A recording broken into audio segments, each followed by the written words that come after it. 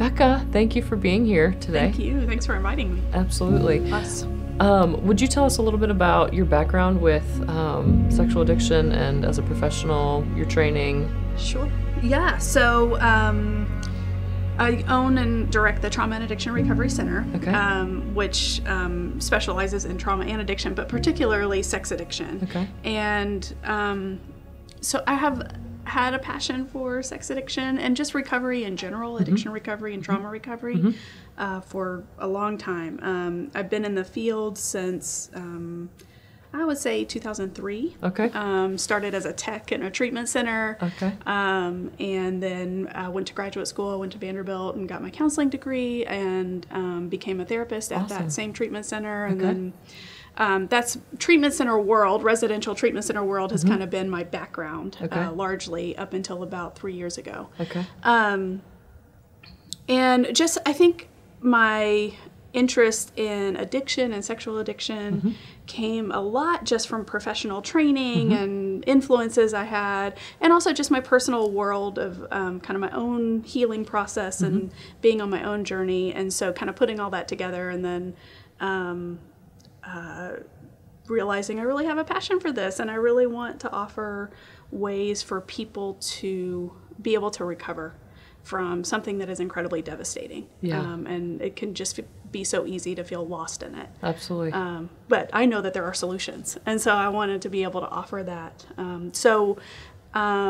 I pursued my certified sex addiction therapist certification. And I've been a CSAT for a couple of years now and just kind of continue growing and learning about this work. Okay, awesome. Yeah.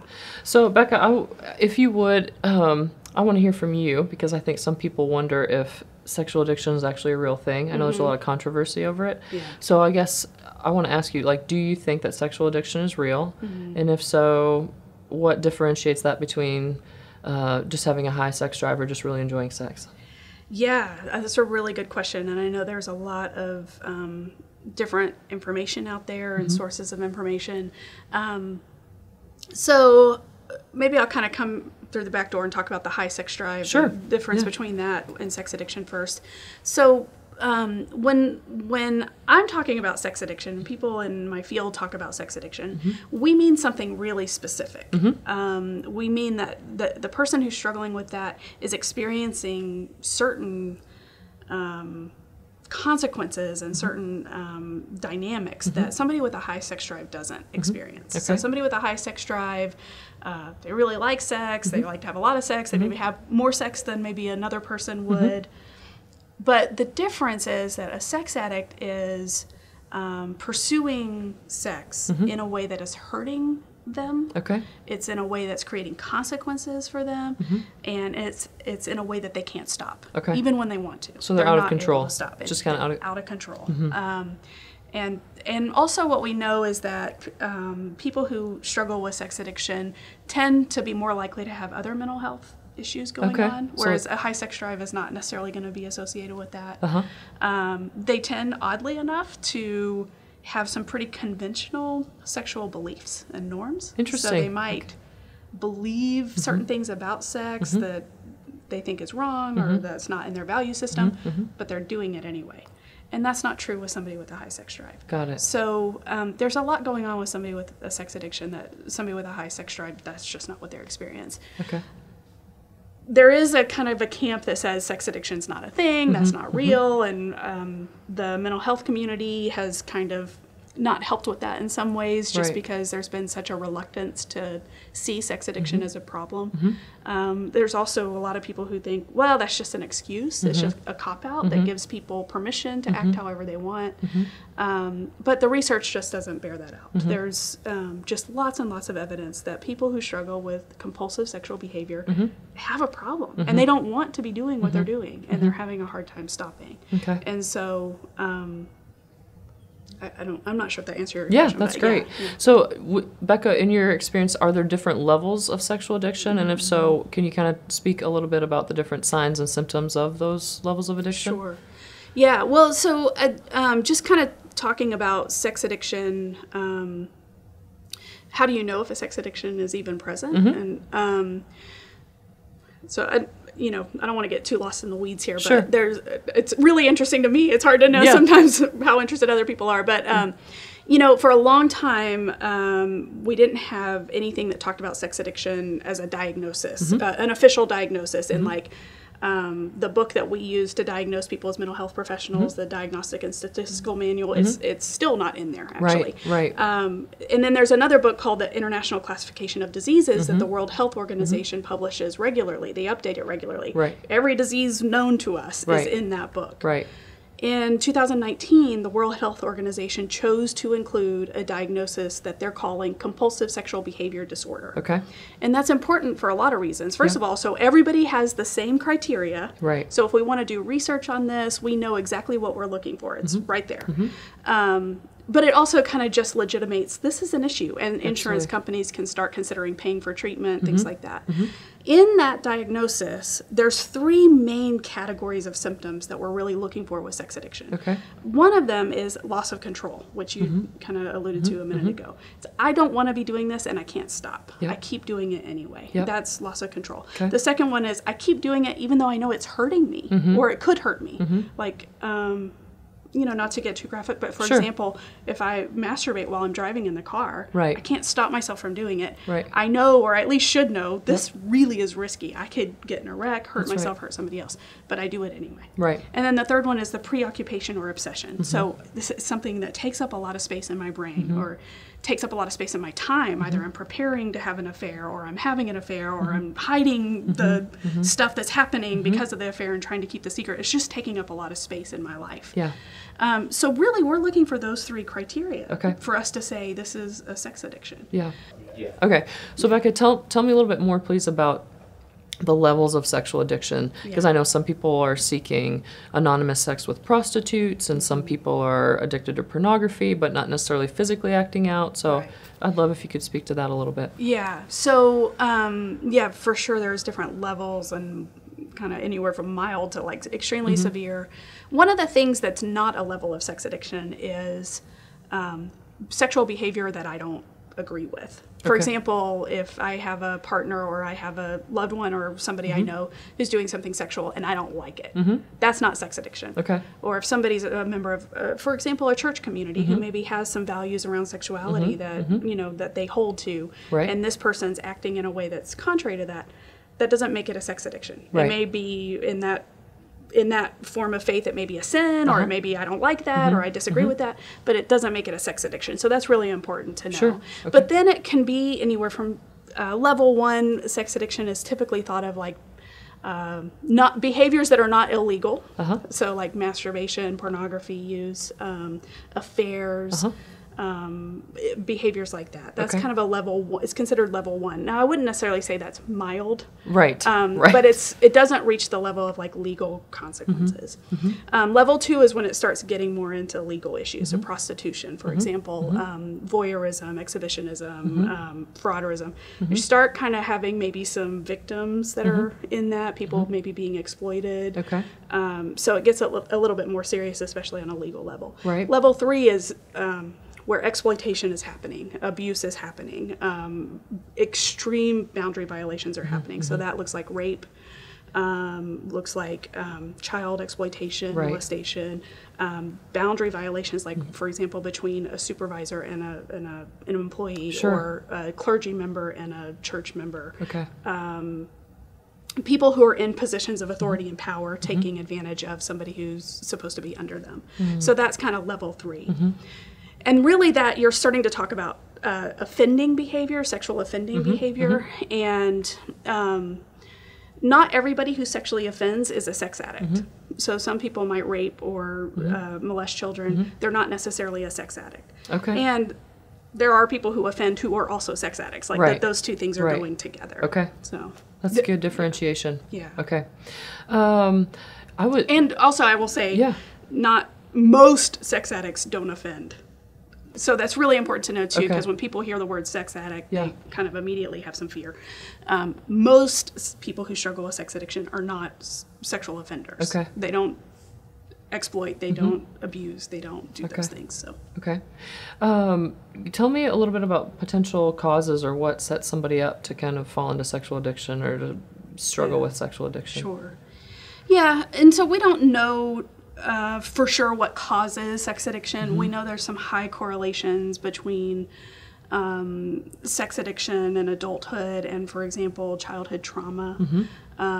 There's quite a bit of research about sex addicts tend to come from households where the family tends to be disengaged, maybe not a lot of closeness or connection. The family also may tend to have some pretty rigid rules, especially around sexuality.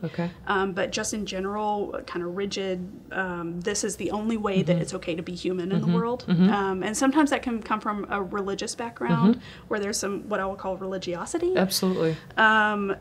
Which really often carries a lot of shame around sex, and so that can be a huge influence.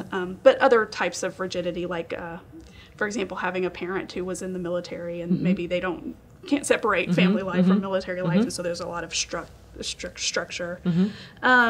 So that's a couple things, but also just boundary issues in the family system where there's maybe the child has become parentalized or even a surrogate spouse type of situation happening. So there's some enmeshment, not good boundaries in the family system. Early exposure to whether it's through sexual abuse or you probably know, like, early exposure to pornography. Oh my goodness, it's so I can actually tell by the age of a client probably how they first got exposed to pornography. Really? Yeah, if they're 40 and above, probably they found pornography. I don't know why, but it's pretty common for people to say, I found a stack of Playboys in the woods. Right. I don't know if the woods is like a great place. Yeah. Different media eras. Stuff like that. Or I found my dad's pornography stash, or my brother, my older brothers. Right. But if they're 40 and younger, then they probably got exposed through the internet. Okay. And that's happening way more often. So, and the earlier someone's exposed, just the more likely it is to kind of get fused with their developing sexuality, and if there's other dynamics happening in the family, and suddenly I have this way that I can feel better and I can get my needs met, supposedly. So there's a lot of different contributions that correlate with sex addiction. Of course, there's no one of those is like causing sex addiction. Right. And of course, genetics are a part of that too, and your predisposition to be addicted in the first place. Like, so all of that's a part of it, but so lots of different variables. Yeah, lots of variables. Okay. As far as men versus women, what kind of numbers are you seeing, or are you finding in the research as far as who's, are men struggling more, are women struggling more? So, I don't know exact numbers on this. I think it's estimated that maybe 3 to 6% of the U.S. population is addicted to sex. Of course, we usually think of men more often as far as your kind of traditional conception of sex addiction. Usually when we think of women who are struggling, it's more about the romance kind of love addiction type of fantasy around the relationship, whereas men may more often it's like sex. I could care less about the relationship, I want the sex. And there's everything in between that. With internet pornography, though, some of that stuff is starting to change. Women are looking at porn more and more on a regular basis. And again, just if that's being introduced and that exposure, there's more likely to be an addiction. Just like we see chemical addiction fluctuating, where there's certain drugs are available in the market, and so we see that addiction skyrocket. It's very similar here with pornography. Okay. Becca, is there a difference between porn addiction and sex addiction? And if so, what would you say the differences are? I would say yes, there's a difference, and no, there's not a difference. Okay.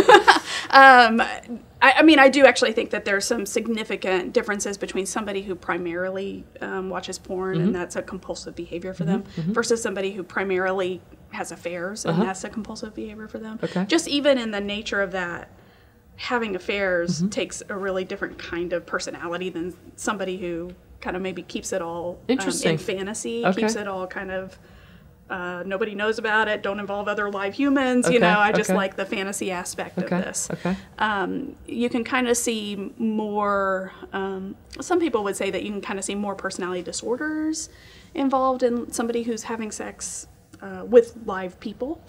Versus pornography might be more introverted, might be more depressed, might be more kind of shut off, isolated. Avoidant attachment kind of. Yeah. And And also, I would say that there's just the spectrum. So it's hard to pigeonhole. Right. I work with plenty of people who do both. They have affairs or they're having sex with other people, and their pornography is a big factor in their life. And I think even I read something the other day that was saying 90% of sex addicts, porn is an issue. Sure. In their acting out. Sure. So even if somebody's primary way of acting out is having affairs or finding sex partners, porn is probably still a part of the picture. Okay. So it's really hard to just say, yes, you're a porn addict, Right. you're a sex addict. Right. There's just so much overlap. Right. But there are different needs that Right. are being met through this. Right. There are different kind of motivations and different aspects that are happening with each. And when I work with couples, it's pretty common for somebody to come in and say, my husband or my wife is a sex addict. And then we get into kind of teasing out what's going on, signs and symptoms. And then I find out that, well, it's really pornography that they're using and it's become problematic. It's not necessarily that they're physically acting out. So I think it's important to delineate between the two for some, because like you alluded to earlier, somebody, just because they find somebody's behavior is problematic doesn't mean that they are in fact in addiction. I mean, I think that's just so important. Even I can be the partner of somebody who's had an affair or is looking at pornography, and it can be devastating to me. Absolutely. Incredibly traumatic. Absolutely. And yet that doesn't mean the person is a sex addict. That's right. They did something that's really painful. Yeah. But it really, those three criteria we talked about earlier, loss of control, continued behavior despite negative consequences, and preoccupation or obsession, those really have to be present. Yeah. Even if I really hate the behavior that's happening. Yeah. So that's exactly right. And it's really interesting to work with partners where the the addict's acting out behavior is pornography versus having affairs or prostitution or some other live acting out.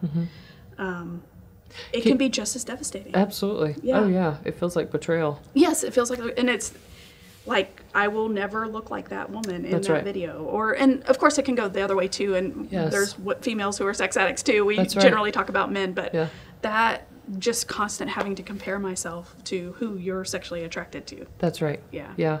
Well, Becca, can you speak a little bit more about the betrayed partners experience? Because I get that a lot from partners that are feeling super wounded. Yes. Where do I go to process this? And is there hope for my partner to get better? And can you kind of normalize what somebody who's felt betrayed or been betrayed, what their experience might be? Yeah, and we're learning a lot more about this too. I think the more we understand about attachment, the more we can understand about how devastating it can be for a partner to experience their husband or whatever, their significant other acting out. Because when we get into that partnership relationship, our biology changes. I mean, our attachment to that person literally changes our biology, and theirs too. And that's our person. We should be able to feel safe with them. No matter how hard my day is, I know I'm going to go home and there's this person who I know has my back. And then to find out he's been having sex with someone else or he's been looking at pornography, it literally, the partner's reaction is literally a traumatic reaction. They literally are experiencing trauma. In the field, we call it betrayal trauma. So they're literally having the same reactions as someone, for example, who was in a war and had a devastating experience, or someone who was physically abused. They're having a traumatic reaction inside themselves. So they can have panic attacks. They can rage. That's pretty common for partners. They can have this hypervigilance of like, I don't know what to trust, so I need to constantly be on the lookout for where the next danger is coming from. So that lots of partners struggle with like snooping. They want to look through. Playing detective. Absolutely. Playing detective. Because they just want to stay safe. They want to be able to see the next hit coming, so that they don't have to be blindsided by it. They start having negative beliefs about themselves. And why am I not enough? Why can't I'm not beautiful enough? I'm not attractive enough. He wouldn't be acting out if he really loved me and I was enough. So it can just really devastate that person. And even what can be real common is the sex addict gets into recovery, starts feeling some relief. Like, oh, okay, there's hope. I don't have to do this anymore. All my secrets are out there. I'm not looking over my shoulder. And so they're starting to feel hopeful, and the partner has just been blindsided by this hugely awful stuff. So they can start to actually spiral. Yes. Absolutely. Decompensate even when they've been super functional their whole life. They've Right. never had those problems, but Yes. now they can't get out of bed, things like that. So it can be really painful. Okay. Well, let's on the heels of that. Tell me a little bit about treatment then, and how do, if somebody's struggling with sex addiction and or porn addiction, what does treatment typically include? How long does it take? Yeah. So the process of getting help and treatment for sex addiction generally takes 2 to 5 years. So this is not, it's not a short-term quick fix kind of thing. What I'm kind of hesitating here because what I want to be clear about is we don't know a cure for sex addiction. We don't have that. And for any addiction, frankly. If somebody's struggling with addiction, it's probably going to be a factor in their lives for the rest of their lives. And so what we talk about, like at the Trauma and Addiction Recovery Center, we talk about this is a lifestyle change. Right. This is like if you were diagnosed with diabetes or another chronic illness, you are going to have to change your life to be able to accommodate this disorder and make sure you can stay in recovery, in remission. And that requires probably for the rest of your life just having a different way of living. And so what that usually looks like, especially right at the beginning, is a sex addict or their partner may come in. We want to do a lot of assessment and evaluation. We want to just kind of really get a hold of what's going on. And then we're probably going to recommend some kind of support system that's outside of therapy, or maybe what I should say is in addition to therapy. And that might look like a 12-step program, like Sex Addicts Anonymous, for example, or Sexaholics Anonymous. There's also some, I think Celebrate Recovery, which is a Christian-based support program, is starting to get some really good kind of traction with sex addiction support. Especially in our area in Chattanooga. Excellent. So something, though, where you can have constant support for yourself on a daily basis that doesn't require you going to a therapist's office or waiting a week or 2 weeks to get into a therapist. Then obviously we're going to recommend therapy as well, because while the support is to help you stay sober sexually, you're going to need some help to look at what's contributing to this. That's right. What has been contributing to the acting out behaviors. And so therapy helps with that. And we want to really help the sex addict look at his behavior or her behavior and get a handle on what's going on, what are my triggers, what needs and longings and hopes haven't been met that I'm trying to get met here, and then how do I get them met in a healthy way. That's right. So we're going to look at all that. Sometimes a person isn't able to get stable with that level of support. And if that's true, then we're going to offer something more. It could be like an intensive outpatient program. We offer an intensive outpatient program that's several hours a week for a period of time, for 7 weeks. And it's just meant to kind of like, let's drop you into this thing and get your feet grounded. And that can be really helpful. Sometimes that's still not enough and they can't stabilize. So then we would recommend a residential treatment program where that you literally kind of get picked up out of your life and go over here and like a total shock to their system. Exactly. Just shut everything else out, focus on this for a period of time and get the help you need before you start to reintegrate back into your life. So those are kind of the levels that can happen with treatment. For the partners, it's also really important that they're getting help and support. Absolutely. So those same levels of treatment are available for them. Good.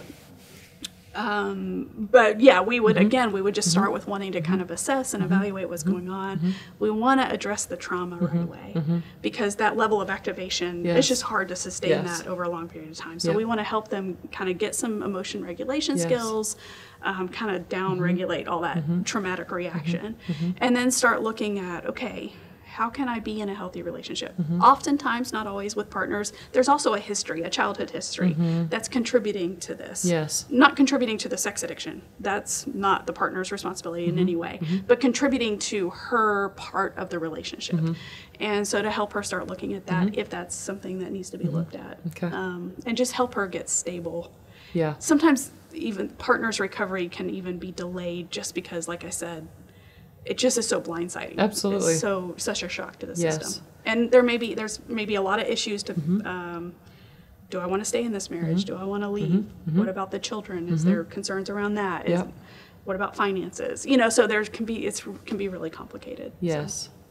Yeah, when I work with couples in affair recovery, we usually tell them Yes. it takes at least 3 years if you're deliberately working around That's this. exactly right. But you have Yes. to be deliberate, because That's if you exactly delay right. it and try and deny it or suppress it Yes. or ignore it or just forget it ever happened, Yes. it usually kind of becomes cancerous and ends up Yeah, that's so being true. corrosive for the relationship. So Yeah, sometimes I say it's going to take as long as both of you are procrastinating, like Yes. jump in. That's what's going to give you Yes. the best chance at getting stable sooner. that's awesome. Yes. Yeah. So with that, do you believe that there's hope for people that are struggling with do. sex and porn addiction? Oh my Can they goodness. get healthy? Can they be sober?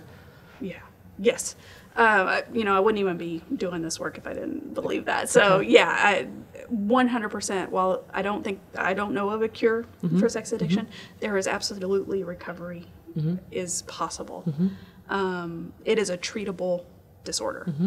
And not only that, a lot of sex addicts who pursue recovery actually find that life is more fulfilling, more meaningful, that they're able to do things that they couldn't do before just because they hadn't done the work. They didn't even know there was work to do. Right. Yep. They hadn't done the work to clear out the stuff that was keeping them blocked. Yep. So that they can actually live their life in an authentic, congruent way. So often, sex addicts are living at war with themselves. Right. And partners are too. I mean, Yes. it's both. They're what their authentic self wants and needs and believes is so at odds with their actual behavior and how they're living their lives. And to be in recovery means not just stop acting out or stop your trauma reaction. It doesn't mean just that. It means, how do I actually live in a way that's congruent with who I am? How do I have an authentic self that gets to live in the world instead of hiding and people pleasing and Yes. acting out, all of that, trying to get love. Yeah, there's so much freedom from just being honest So and forthright and much freedom. not having anything else to hide anymore. Yeah, Yeah. that's exactly right. That the sex addiction, and for both the partners and the sex addiction seems like that's the problem. But what we know is there's so much. It's like the tip of the iceberg. It's the symptom of the bigger problem. issue. And so if we can address the problem, Yep.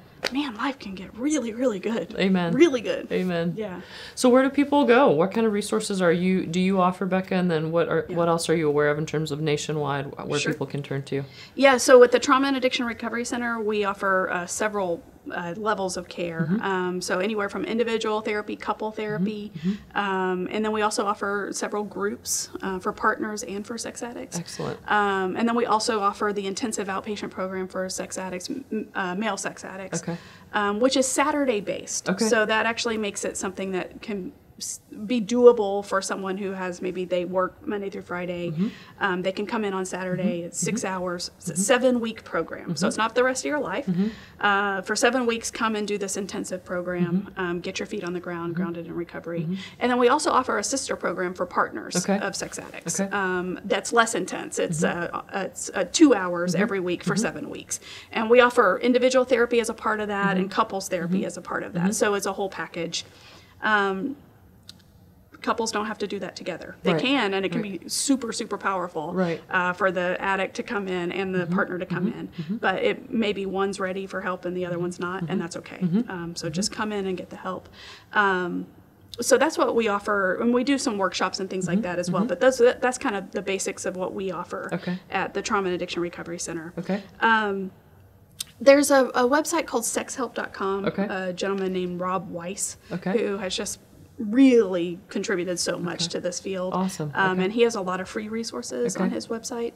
There's also a website called bloomforwomen.com, I believe is the address, and they also offer a lot of free resources for partners of sex addicts. And so those are two resources that just come off the top of my head. I know Bethesda Workshop with Marnie Faree. That's right. Yes. She's in Nashville. That's right. And they offer like a week-long intensive, both for partners and for sex addicts. And I think they have one for couples as well, but don't quote me on that. And that's really great. I've worked with many clients who've gone through that, and it really just jumpstarts their recovery. That's excellent. And then Faithful and True, Dr. Mark Laser. I know I've had some clients. He's up in Minneapolis, I think. In Minnesota. Do you know much about Pat Carnes and his? Does he have a recovery center? I believe he's affiliated with the Meadows, which is in Arizona, which is a residential treatment center. And they have an excellent program for sex addicts. Also Pine Grove in Arkansas? Mississippi? Okay. Down south. Okay. Okay. Pine Grove has an excellent program as well, and especially Pine Grove is great for any sex addict, but particularly those who struggle with co-occurring issues. So if there's also maybe a chemical dependency happening, and or a mental health concern happening. So like a anxiety, depression, or bipolar, or a cocaine addiction, or gambling. Yes. Yeah. Okay. So they really have a lot of resources to be able to let's just address all of it. Oh, excellent. So, okay. And then the ranch, anything about the ranch is outside of Nashville, and they have a program there that's for sex addiction, and they've had some changes lately. I think they do still also treat trauma. So there are resources available if people want help. Lots of resources. And what I would say is just don't get overwhelmed by all that. Come talk to us. We would love to meet with anybody who's struggling. We will sit down with you, talk it through. Even just we offer a free consultation. Come in, talk to us. We'll point you in the right direction. If we're not it, we'll get you somewhere where you can get the help you need. But yeah, we want people to come in and get the help. There's a lot out there on the internet, and it's great. It's a great resource. And also, don't get overwhelmed by it. Just come in, let someone help you kind of figure it out and figure out what next steps are.